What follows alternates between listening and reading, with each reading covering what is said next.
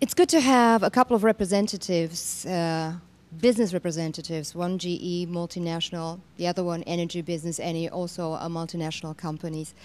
And we are here to talk about Europe and how Europe feels to you right now. Now, one of the things I heard about Ambrosetti comments, yes, people talk about the situation, but I'm lacking vision. I want to talk to you about vision today, about where the companies may take economies going forward. Let's start with Nani right now. Visions, you're a visionary, you've been a visionary for a long time. You talk about the light at the end of the tunnel. Where are we right now, and where is the light, and what is it? The facts are that Europe is turning around. I think that we touched the bottom of the situation around the fourth quarter of last year and the first quarter of this year. It's not a uniform approach that we have, but it is very much scattered and depending on the situation. We have, for instance, and I'm sure that Giuseppe can talk about it, in the North Europe, in the North Sea, an incredible economic push due to the exploration and exploitation of the new oil reserves in the North Sea, which is creating a real boost for the economy.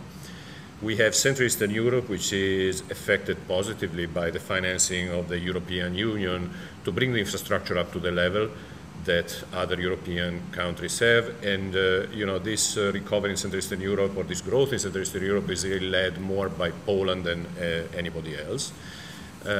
We have Germany that continues to be the primary engine of growth for Europe.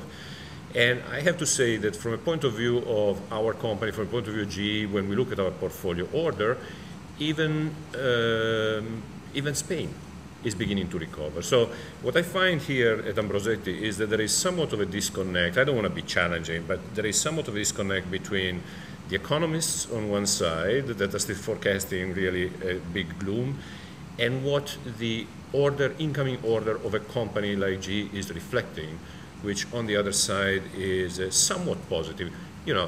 It's not that Europe is out of problems completely. The patient is still sick, is still in the hospital, but got out of the intensive care.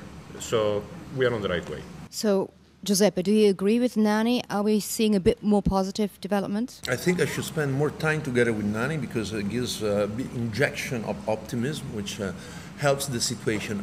I can tell you the numbers we see from the energy side. So the consumption of petrol is still low. Consumption of energy is still declining quarter on quarter. We're still 2 or 3% down. So energy is really a metrics for what's happening in the economy on the short term.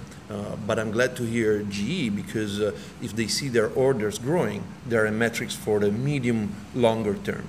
So probably we are at the turning point. Everybody feels the bottom has been reached. The point is to understand if this is due to structural reason or if it is due to the fact that people are really bored about this crisis. People can't stand the crisis anymore. You feel a pressure from entrepreneurs or from workers, definitely, to come back to a positive situation. And this is not a non-influential element. Actually, I would say it's a key element. So the distributed feeling and expectation is what gives optimism and creates spending and creates growth. So motion creates emotion, and that is a little bit more positive. But I wonder, of course, talking about monetary policy as well. We had the ECB, easy money, easy business. Do you actually see it also in your order pipeline that people are not only fatigued about the crisis, but they say, hey, we actually could get out of it if we make sure we get the cheap money? But if I might take a start, Giuseppe is absolutely right when he reflects the situation for a company like GE, which is on the long cycle kind of business. As a matter of fact, if you think about the aviation, generally speaking, all the airlines in Europe are renewing the fleets. When you look at Air France, when you look at British Airways, Iberia, Lufthansa, they are all investing today in new equipment. So these are long-term commitments that they are taking. If you look, for instance, at the renewable energies, there is an incredible investment in Germany in this moment, for instance, due to the Energiewende policy of the Merkel government, but it's not only because of that. It is that there is really a recreation of a different system of energy compared to the one that was based on the nuclear power, and so on. So there are some heavy investments that are happening right now in Europe. I'm sure that when you talk about the gas consumption, it's more the consumer, and I can see that the consumer might still suffer. So as we are starting to get to the limit of our little panel, I just wonder about, if you look at Europe, and we've seen Europe trying to crawl out of the crisis, what would you say, if you could, to the European leaders right now are the three key main agenda points they should worry about? Giuseppe? I think that entrepreneurs as well as financial market look for, like in a company, two basic things. First is a business plan, and second is a credibility for the execution. So business plan for policymakers means planning your industrial strategy, your energy strategy, your welfare strategy.